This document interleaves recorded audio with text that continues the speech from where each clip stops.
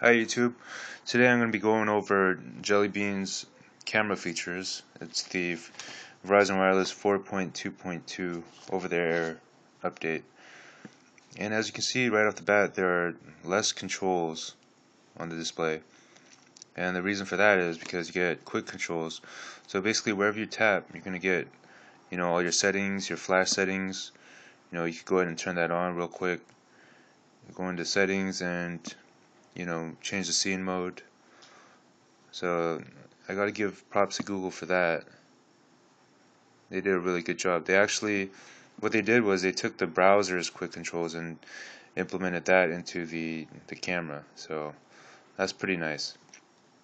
Another difference to the camera is that you get this 3D environment where I can see how it's very useful for people in real estate trying to sell a house, because basically what you get is you get this really cool 3D rendering of the room.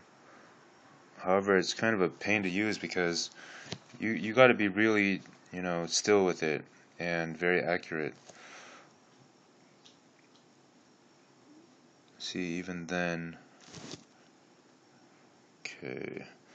So it's cool. I mean, it's new, it's different, and you definitely want to use a tripod though or something for that. And I only did 3 screens here. You gotta do the whole room up and down, and so, but other than that, it's definitely a cool update for the camera. Alright, thanks for watching, guys.